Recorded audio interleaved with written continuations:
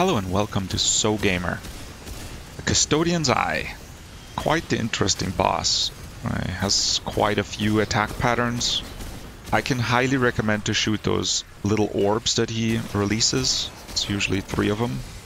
Because they're very, very annoying. They fly everywhere and they shoot at you. They just disturb you in your business of shooting the boss. At one point, the middle part of the platform will be lowered. The Custodian's Eye will go to the middle and have lasers in random directions. And you need to stay on those, like, somewhat darker with a silver lining platforms. This will make it possible for you to just avoid the laser and shoot him, or keep shooting him. You just need to run and jump. You will see it later. I believe this video shows pretty much all of his attack patterns, so it's going to be really a good reference to understand like what he does. You just really need to learn to recognize what's going to happen next. Usually it's the purple laser and then he will have an attack pattern. Then purple laser, attack pattern. Purple laser, attack pattern. Just what he's going to do is, yeah, you can recognize it on him telegraphing what's going to happen next. It's not a boss that asks a tremendous reaction time. You always get enough time to see, okay, so this is going to be the next attack pattern, and then you can react to it. No need to panic or anything. In this fight I'm using the Wrangler 1860 because I think it's a very good weapon for close to medium range. I have corrosive rounds on it. I have the MP60 with Fargazer. It's just a boss where you can utilize these mods quite well. I have the Refunder build. I like to call it the Refunder build. It's Bandit, Refunder, and Transference and the weapons. The build is Shinokami version 3. All links and everything is in the description down below. Okay, I'll let you enjoy the rest of the fight, and I'll talk to you in a minute.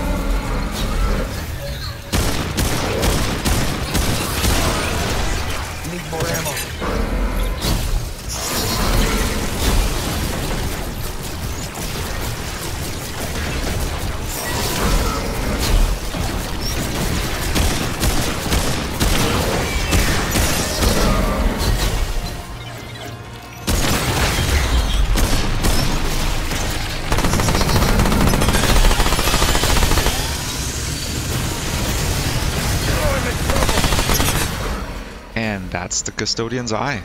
So if this helps you to wipe that eye too, see what I did there? Then I would appreciate it if you could like and subscribe. That would help the channel out. Other than that, thanks for watching and have a nice day.